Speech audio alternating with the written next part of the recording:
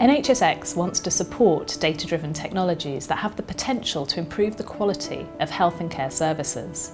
But we want to start with the basics and make sure that the new technology respects ethical values such as autonomy, transparency, confidentiality and privacy. Quite often people kind of say, oh look, I've got a product, why don't you just put it into your healthcare system? What we found over the last few years is a really complex landscape. Quite often it involves change management, winning over the boards, winning over the workforce. We're working very closely with standards bodies, but also with some of the technical experts. What is it that your technology should aim to be? So what are the standards around that?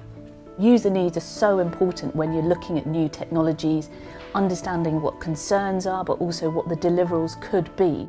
We want to help developers provide evidence of what good practice looks like, spread innovations faster, provide support where we can, and help to get the right ethical frameworks and standards in place so that we can better guide people. Ultimately, we want to make the NHS a world leader in data-driven technologies, and we think we're ready for this revolution.